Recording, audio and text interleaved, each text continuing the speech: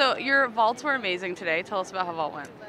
Thank you. Yeah, it was really good, and I did the best that I can, and I hope it will be enough. So let's wait. Your run on vault really stands out. It's really powerful, and you look like a sprinter, not like a gymnast with like robot arms. Have you worked especially on that, or is that natural for you? It's naturally, so yeah, it looks not so nice, but yeah, so I can be as fast as I can to hit the springboard. Yeah. And tell us about floor.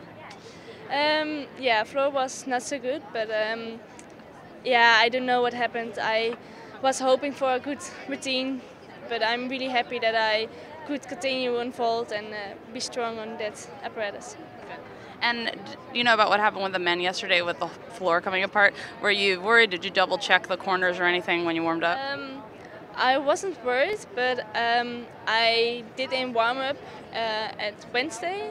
I did the same, so I knew what was in there, and but I changed my walk to the corner because I knew that I would exactly land on that. So I knew it, and I already changed it last week. So you felt that part of the floor was messed up on Wednesday during podium training? Yeah, I don't know if it's the same as that they had, but I had trouble with it. So it was the corner that's closest to, it's like this corner. yeah. Oh, True. So you felt it back then? Yeah. Oh, that is good to know. Okay, all right. But it was actually in that gym, so it's not on the podium. So yeah. Yeah. All right. Well, thank you so much. Yeah. Thank you too.